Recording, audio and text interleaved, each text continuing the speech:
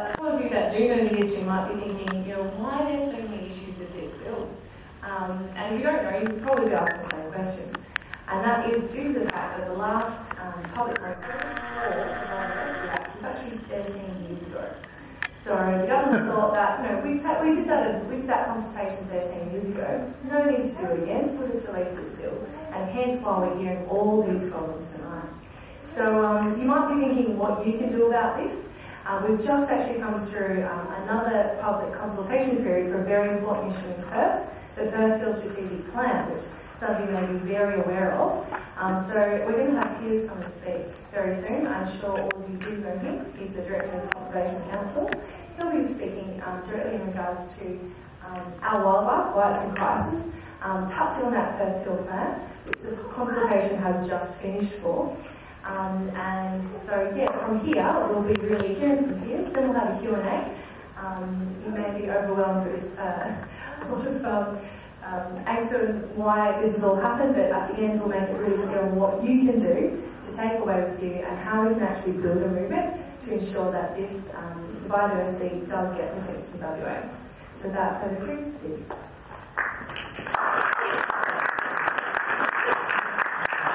Thanks, Janet. Can people hear me without a microphone? Yeah, that's great.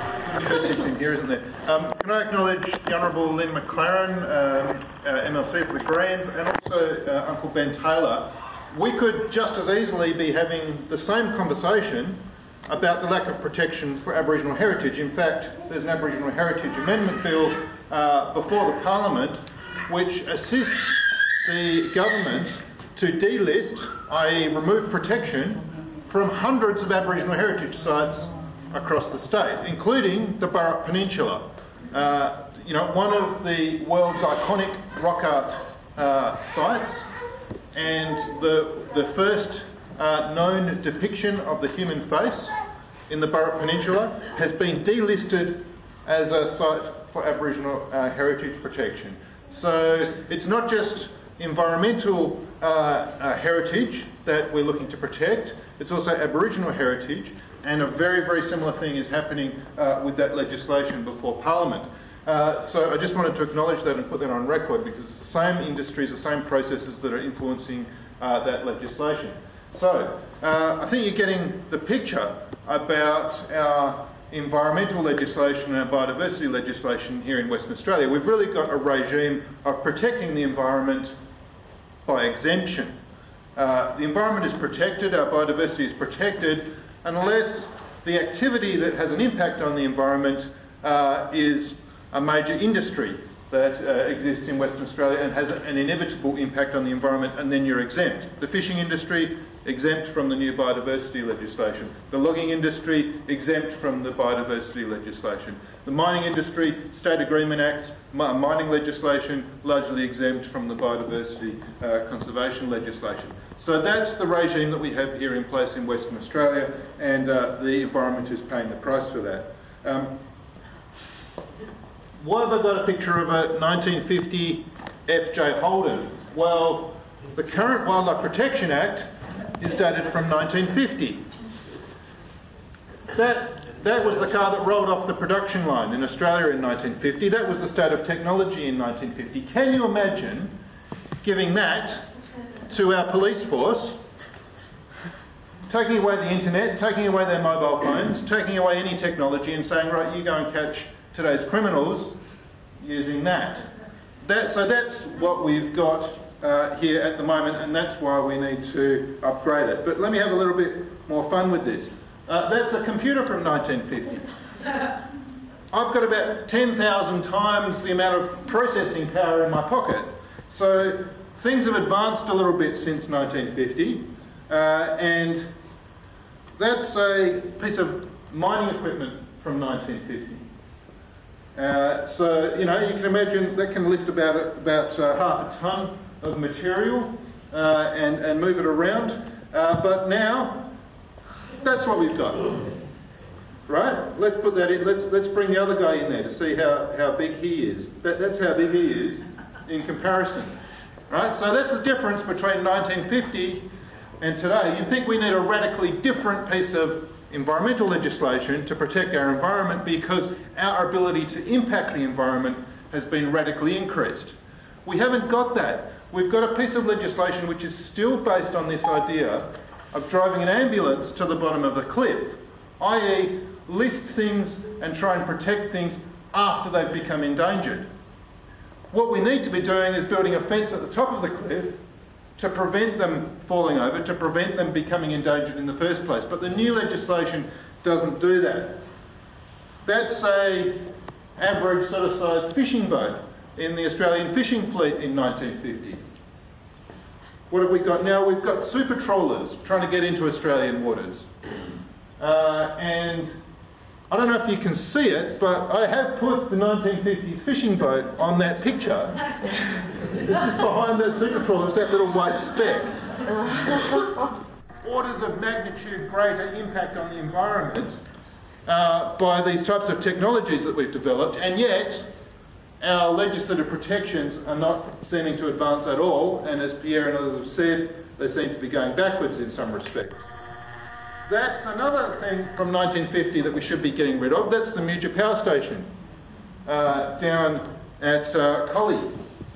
It's about to have its 60th birthday, and we want to give it a big retirement gift and get it out of the electric system, out of the electricity grid, because we don't need it anymore. We've actually got a surplus of electricity in this state because of everyone installing solar panels.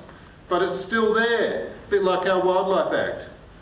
How does that compare to the type of impact that we're having from industry now? Well, that's the Barrow Island gas processing hub that Chevron have built on an A-class nature reserve. An A-class nature reserve has been completely despoiled like that, and that's allowed. That's permissible under our biodiversity protection legislation. So again, our ability to impact on the environment is dramatically changed, and yet we still have this anachronistic legislation. So it's no surprise that we have less than 1,000 individuals left of our state faunal emblem. You would think the species that should get the highest level of protection, the state faunal emblem, and yet, you know, we can log its habitat. Now, that brings us to the point, what is protected and what does protection mean? Well, I can't go and kill that numbat with a trap or a gun, but if I work for the logging industry, I can destroy its habitat with a bulldozer.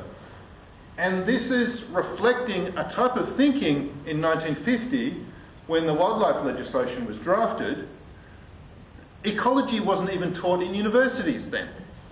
It was before ecology was even a recognised discipline, and people didn't realise and recognise the interconnection of the fact that that numbat needs the habitat that it relies on to survive. If you take away the habitat, you take away the numbat. And so we've still got that same situation perpetuated to this day in 2016 in the new legislation, because these same industries would be exempt from the protection that it would offer. So ecology is obviously now teaching us all sorts of things about the protection of our wildlife, and you know, what we had was first generation environmental protection laws. What's proposed now by the government is probably first generation with a few tweaks around the edges. We actually need second or third generation environmental laws, as I say, that get ahead of the game and put that fence at the top of the cliff rather than rushing with an ambulance to the bottom. And by the way, it's a 1950s ambulance. We talked about the global biodiversity hotspots, so I don't need to talk about that other than just to reiterate that the reason why it's a biodiversity hotspot is not just because we've got incredibly high biodiversity, but the vulnerability of it and the fact that it's under threat. And you would think that a biodiversity bill would require some sort of monitoring of the environment so that the government can keep track of how much biodiversity we've got and whether we're protecting it or not. Well, it doesn't. And the last time we had any form of attempt to assess the state of our environment was way back in 2007. And the 2007 State of the Environment report, by the way, the state government have done away with State of the Environment reporting. They've defunded that part of the Environmental Protection Authority. They've defunded all of the data collection that occurred in all sorts of other agencies to provide input into the State of the Environment reporting, so we no longer have that. But in that 2007 State of the Environment report, it listed habitat loss as the key threatening process for our biodiversity. But since then, in terms of policies, we've gone backwards. Since then, land clearing laws have been weakened, and Geneta and the Wilderness Society have done some work on this. I think they've found that land clearing has actually been increasing in the last recent times. Forest logging, Jess talked about that, has been allowed to increase for a whole decade under a new forest management plan, which is signed off by the Environment Minister and approved by the Environmental Protection Authority with 0 conditions placed on that management plan, 0 enforceable conditions. And we've had other things like prescribed burning increasing in terms of their budget and their impact. There's a couple of other things that have disappeared off the bottom of that list, but you get the picture. We're not doing better, we're doing worse. And now the government's introduced this new biodiversity legislation, which doesn't protect biodiversity, but allows the minister to sign off on extinction for it. So we've got this process that they're calling the Perth Peel Green Growth Plan. It's been called a green growth scam, and I just want to tell you a little bit about why we might consider that to be a scam. This is the recovery, so the Perth Peel Green Growth Plan was an attempt to assess the impact that future land use in the Perth Peel region, mostly for urban development, but also for other purposes, would have on the biodiversity in that area. And remember, we're in a biodiversity hotspot, so there's a lot of species that need to be protected there. One of them is the Carnaby's cockatoos, which is protected, or so-called protected, under federal and state legislation. And this is the instrument that is supposed to protect it. So this is the recovery plan. It's got the nice logos there. You can see that it's endorsed by the state government and the Commonwealth government. Okay, so let's compare the Green Growth Plan, what that would do, to these objectives, which is supposed to be the statutory recovery plan. And by the way, the only reason why we know that this will be the impact of the Green Growth Plan was because the government commissioned a population viability analysis looking at the black cockatoos and the impact it would have, and then hit the results, and they were leaked. They were leaked to the Conservation Council and we released them to the media. So the only reason why we even know this stuff is because the government's commissioned the research and then tried to hide it and it's been leaked. It would result in a 50% reduction in habitat for the northern population of Carnaby's cockatoos. There's 2 major populations, the northern population, and both are in decline anyway. There's a background decline, very significant background decline. This Green Growth Plan would accelerate that decline. It would result in 50% reduction in habitat for the northern population. The removal of the largest roost site, there was a mega roost was identified just this last season with the Great Cocky Count, and the largest food resource, which is actually the Nangara pine plantation. That would be removed under the Green Growth Plan. That would result, I mean, it's pretty obvious, isn't it? You take away half of the food and half of the habitat, you're going to take away half of the birds. And that's exactly what the government's population viability assessment said that it would do. It would halve the population of birds in that northern population. And we've only just found out, or twigged onto the fact, that this Green Growth Plan isn't even going to have a formal environmental impact assessment. It's not even going to have a set of ministerial conditions that are enforceable under the state environment legislation, because it won't be assessed, it will just be subject to informal advice by the EPA. That's what they're proposing for this Green Growth Plan, which would then lock in a development pattern for the next 30 years. This is significant stuff here. So with no formal environmental impact assessment, no enforceable conditions. Now, the state government thinks that the federal minister can just sign this off. And maybe they can. And if they can, it shows how weak our federal environment laws are as well. So we can't rely on those either.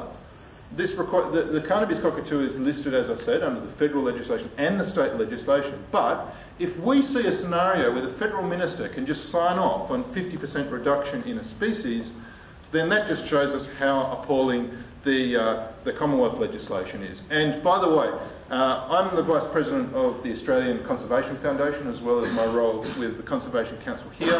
ACF is taking Minister Hunt to court right now to overturn the approval for the Carmichael coal mine. Now, not only is the Carmichael coal mine a disaster for the Great Barrier Reef and for global greenhouse emissions, but it wipes out half of the habitat for a particular finch, which is endangered there, and the Minister has reports on his desk which say if you wipe out half of that habitat, which the mine will do, that finch will become extinct.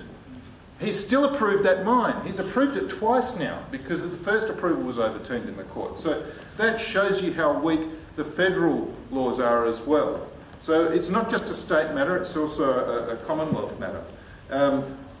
That's the end of my slide, but I just wanted to show you this because, and the reason why I just mentioned this stuff about the federal minister and the federal legislation is because we're in a federal election campaign. So I wouldn't normally mention this, but ABC Vote Compass, interestingly, shows that the environment is actually polling in the top 3 issues here in Western Australia for the federal election. So, thanks to all of those people who've gone and filled in that ABC Vote Compass, because somehow you've got environment above health and above education, the 2 issues that normally dominate these sorts of polls. So we've got a huge opportunity to put the environment on the agenda properly for the election, and this is one of the ways that we can do that. This is a voter pledge, and 30,000 people across the country have already signed these voter pledges. This is a pledge that a voter, or whoever signs this pledge, will use their vote to support clean energy,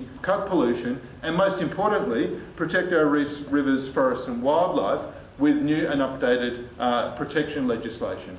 So what's going to happen with these things, and you can get them out there when you leave, don't take them away, fill it in and leave it here, and then they will get sent to your local candidate. So your local candidates will know that you have made this voter pledge, and we'll be asking them to take a candidate's pledge, and take a candidate's pledge to protect these things.